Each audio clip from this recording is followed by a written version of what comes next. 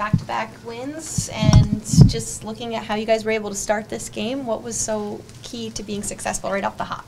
Yeah, these back-to-backs are never easy, especially coming back from a big road trip. Making a quick pit stop at home, then back on the road again. This time of year it's not easy, but to get a good start was really important. We did that, and that was the difference maker tonight. Nikhil Thomas getting his first goal there, we just spoke with him. Just your thoughts seeing a player like that being able to succeed in the NHL? Yeah, it's really cool to be a part of it. To see Laugh at the beginning of the year get his first goal, and then tonight to see Nikhil get his.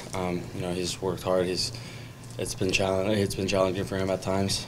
He's been through surgeries, he's been through obstacles, but to finally see him get a shot and score that goal tonight, he was the happiest guy out there. But the whole bench, the whole team was thrilled for him. So that was great to see. You've been a part of multiple different guys' first goals throughout this season as well. Is that something you're tallying or keeping track of? I should, but it's just so fun to see their faces when they get that first goal.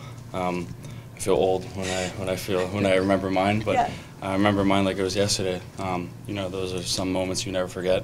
Your first game, which his was not long ago, and then your first goal. So everybody in here is super happy for him.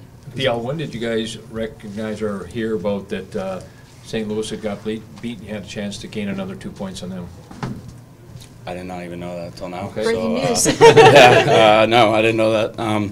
But I think at this time of the year, especially when we're in that spot right now, it's ours to lose, and you don't want to be looking behind you. You want to be looking ahead, and it's not a switch you turn on for the playoffs.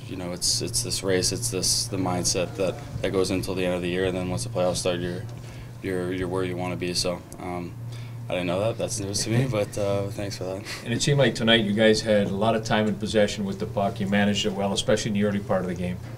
Yeah.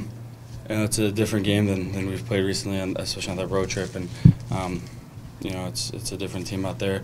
We had to adjust a little bit, but I thought we did a good job.